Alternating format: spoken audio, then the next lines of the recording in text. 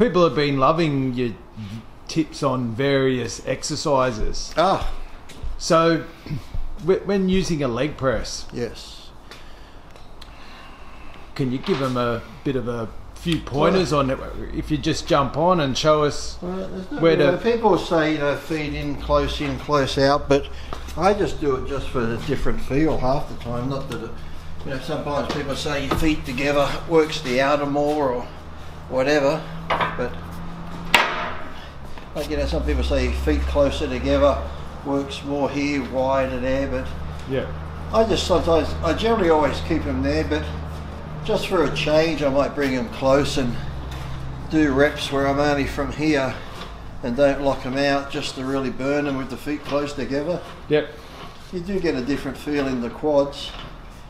And then if you want to do hamstrings like leg curl, I put my feet out like that and turn them in and come down like that. It gets all in here. Yep. It's a good superset. So you do like your leg curls, 15 reps, whatever, nice and strict. Then come over, hop on this, and just keep in there. Don't lock them out, just so you really squeeze them, the hamstring in there. Would you mind if Matt just quickly gave the old hamstrings a feel to see if they're getting the right tension? So that's really about it. Like I said, people, then some people say push with your heels more. Like Rich Gaspari, a good one, is like when you're doing them, when you go up, just come back onto your heels like that. Yep. And tense your quads. You'll notice that really gets in good. So you're just doing your normal leg presses, but each rep just roll back onto your heel and flex your quad like that. So just taking the ball of your foot off and squeezing your quad.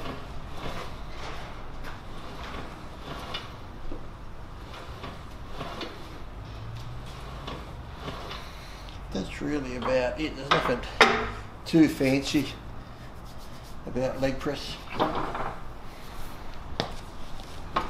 And what about weight? Like, some people think that the more weight you lift, the bigger your legs, but I think... It takes longer to put on and harder to take off, but I've gone up the leg presses where you can put 15 plates on, but generally now I stick between 7 or 10 each side max.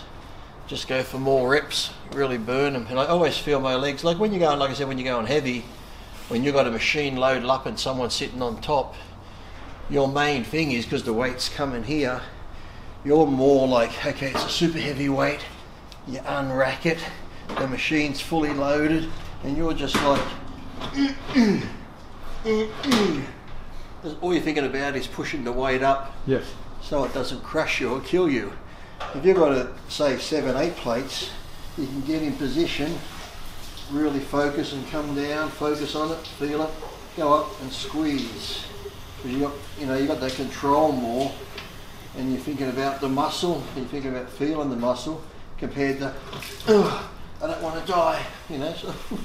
And using that technique, say that Rich Gaspari, you can't lift as much weight if you're doing that. Yeah, reasonable, but like I said, when you roll back on your heels, you just tense them. Yeah. And you feel it more. So, yeah, legs are one of those things where, yes, you can go heavy if you want, and heavy's okay, but you come to find out you can just use a good, say like 12 was your max. Yeah. You could stay at 7 and 8 and still get the same results just by really focusing on the muscle and squeezing it. So, and in the long run, you probably have less knee problems years to come. So. Yeah. Yeah, it's like when I used to squat heavy. You get under the squat bar and all you're focused on is just not crashing to the ground. You go a bit lighter and then just focus on your quads and the movement, you feel it more.